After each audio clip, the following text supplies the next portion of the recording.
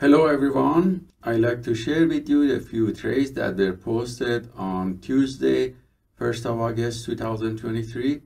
These trades were shared by AA, who's trading Nasdaq CFD. As you see from the macro chart, we are in a wide range sideways, range expanding, and the price reached an area of the static resistance and got rejected. And if we look at the macro chart, we see that this channel was broke and the price started to go down, and it's at the beginning of downtrend and it's going to gain momentum soon.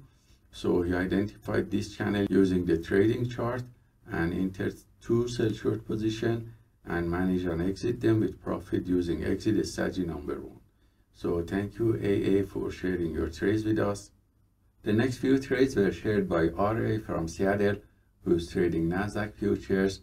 If we look at the macro chart, again, we see that the Nasdaq was in sideways, range expanding, and he identified the area of the pullback when the price reached a static support and the buyers came back. So he identified these long trends using the structural chart and the smaller trading chart and entered multiple long positions and managed and closed this also with profit. And we see the result of the day, which was positive and showing profit factor of 4.41 with 66% win rate from long positions and average win to loss ratio of 2.2. So thank you very much RA for sharing your trades with us. The next trade was shared by Castro, our global instructor, who's trading Nasdaq CFD.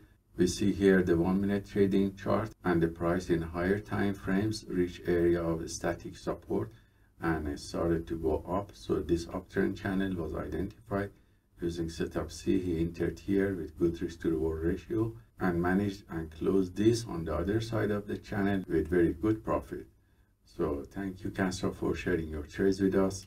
The next few trades were shared by Jan, our global instructor, who's trading Nasdaq CFD. If we look at the macro chart, we see it's in downtrend, and in the structural chart, the price reached area of static resistance and started to go down. So this downtrend channel was identified using 10-second trading chart with multiple sell short position, and every pullback was entered using setup B and C.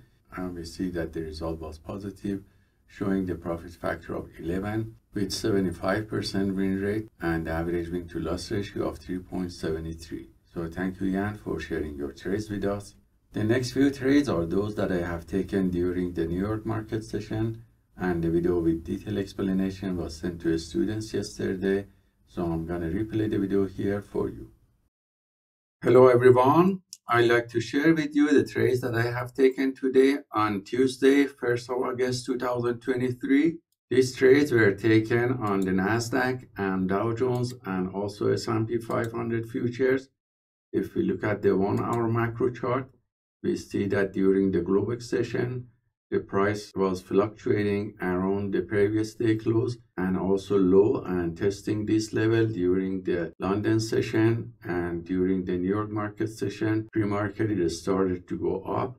So if we look at the 5-minute charts, we see at the beginning on the Dow Jones, it went quickly up after the market opening, and also on S&P 500. And the price sharply went down after the news release around 10, and it reached around 10:20 this area of the support, and the buyers came back on Nasdaq.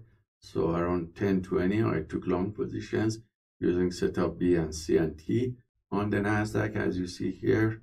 And also at the same time we see on the S&P also buyers came back, and also on Dow Jones, which was more kind of sideways. So these were taken with setup C, long position on Dow Jones, which was more sideways, and this long trend was taken on the S&P 500. And all these signals were copied by copy trader to multiple Apex Trader funds accounts, and the result was positive, showing a profit factor of 29 with 75% win rate and average win to loss ratio of 9.47.